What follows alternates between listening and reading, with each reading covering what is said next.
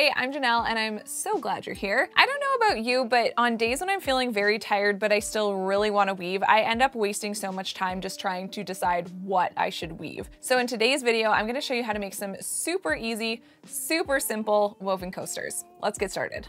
The tools and materials that you're going to need for this project are 2 different colors of single ply 2mm cotton string, 8/8 cotton warp string, Bernat Handicrafter cotton in the off-white color, a pair of scissors. I'm using our spruce and linen mini loom with the comb that comes with it, as well as one of our walnut tapestry needles.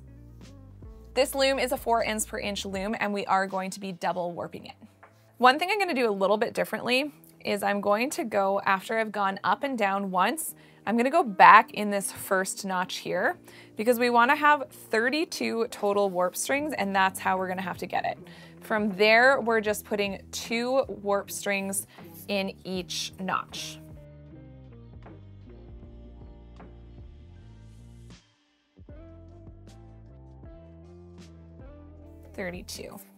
From there, I can just simply cut off a tail and then tie a knot around that last string.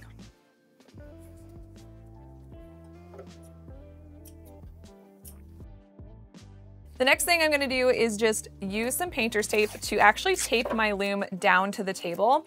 This just makes it so it doesn't shift around. It's so much more comfortable, and especially on these really little looms where you can't easily prop it up on something, it just makes your life a whole lot easier. Then we're going to take the Bernat Handicrafter cotton and we're going to take about 5 widths of our warp for the length of the string.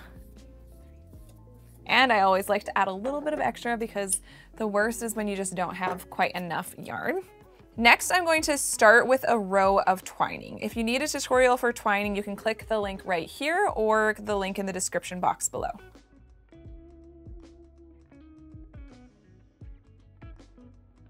After that row of twining, I'm just going to straighten it out with my little weaving comb, and I have my twining about 1.5 inches up from the bottom of the loom. Then we're going to do 3 rows of plain weave, again just with that Bernat Handicrafter cotton. Since I ended this last row of plain weave going under the far warp string, I'm just going to loop it back around. It just makes for a tidier finish later. Next, I'm going to grab what's going to be my prominent color for the coaster, which is this off-white color, and I'm going to be weaving 17 rows, so I'm just going to make sure that I have enough to do that. And then, of course, taking a little bit of extra just to be safe. These coasters are really quick to weave up because we're actually not going to be doing plain weave over 1 under 1, but we're going to do plain weave going over 2 under 2, and that's going to be the whole way up until we get back to the other end and repeat this. So I'm just, again, gonna go over 2 under 2 all the way across. The other thing that's really great about weaving something like coasters is that it allows you to really work on getting your edges straight in a more controlled way. It's such a small project, so it's easier to focus on that when you're not trying to focus on following a pattern. Because again, this is just modified plain weave going over 2 under 2. And I am going to be beating down really firmly with my weaving comb because we want this to be nice and tight so that it makes for a stiffer kind of cloth, which I feel like is a little bit better for something like a mug rug. Making sure that we're doing all the best practices for weaving. We're creating that arch, strumming our warp, and then beating down that weft nice and firmly. And I can see here I actually missed a string right on the edge. I went under 1 over 1, and this should be going under. So I'm going to quickly correct that and then continue on with that plain weave.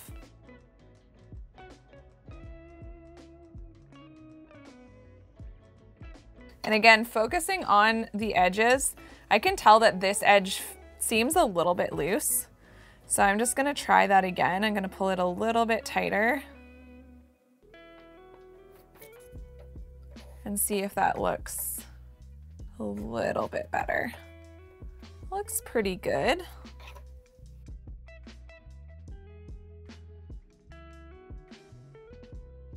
So you can almost see here that this loop is going further out than the previous one.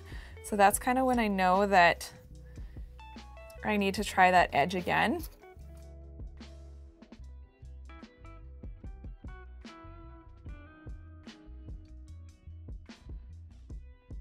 I actually ended up weaving 19 strings instead of just the 17 that I said earlier because it wasn't quite as long as I wanted it to be, so I just wove in a couple extra strings. Because I ended on the under, once again, I'm gonna loop this back around just for a cleaner edge and easier tucking in later, and cut off some of the excess. Next, I'm going to take my kind of mustard yellow string, and I'm going to be weaving 9 strands of this.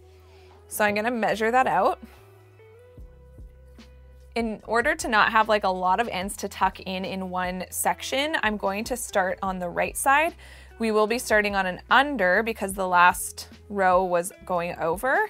But all I'm gonna do for that is, once again, just loop that around an extra time just on the edge there.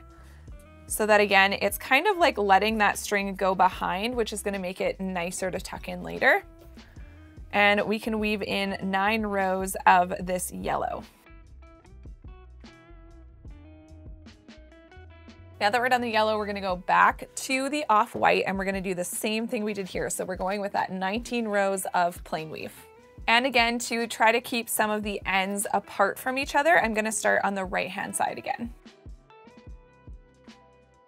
Okay, you guys, I messed up my plain weave again here. So you can see I had gone over these 2, then I went under 1 and then over 3. So again, I don't want to have that disruption in my piece. So I'm just simply unweaving, and there's, as I always say, there's no shame in the unweaving game. It's totally fine, happens to me all the time. So definitely take the time to do it properly.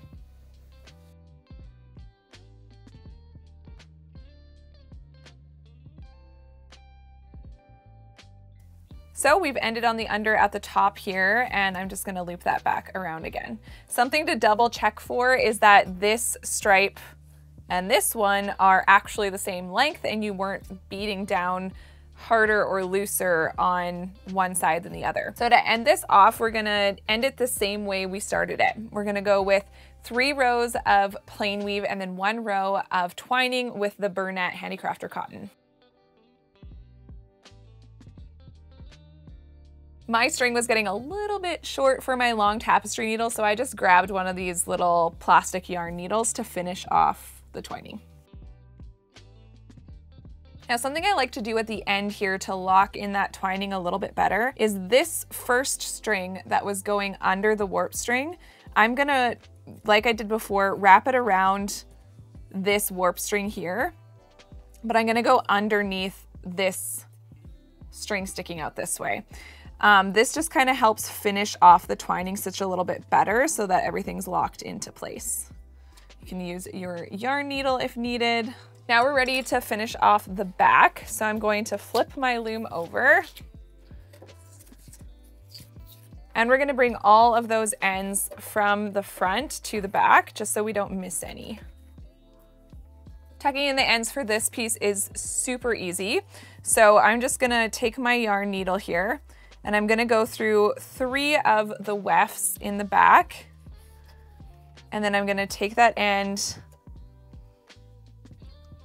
thread it through my needle, try to get all the little strings through it. There we go. And then just pull it through.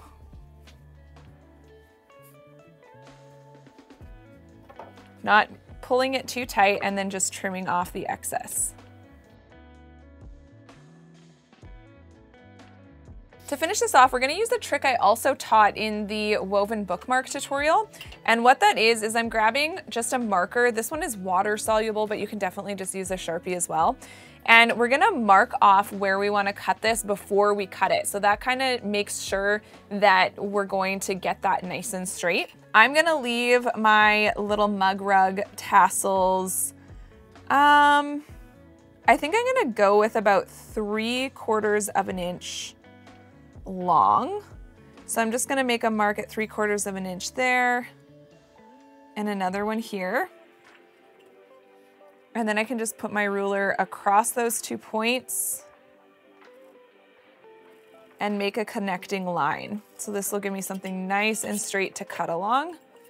And then do the same thing on the other side. And now what's nice about that is we can cut very confidently so that we're not having to kind of fix it up after it's off the loom.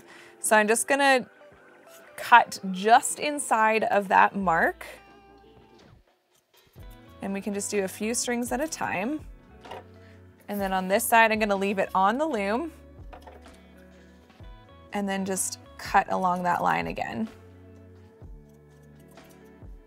If you used a warp string similar to the one I use and it's a plied warp string, you can then take like a little rope brush or a cat brush or a comb, and you can just sort of comb out those warp strings so that they kind of unravel. And this kind of just gives us a fuller looking tassel. And it kind of gives us that true like mug rug look on the ends. That has created quite a bit of fuzz on the very end. So all I'm gonna do there is just go ahead and like trim off that little bit of fuzz that we created. Get out of here, fuzz. Watch this video next for a slightly more complex coaster tutorial.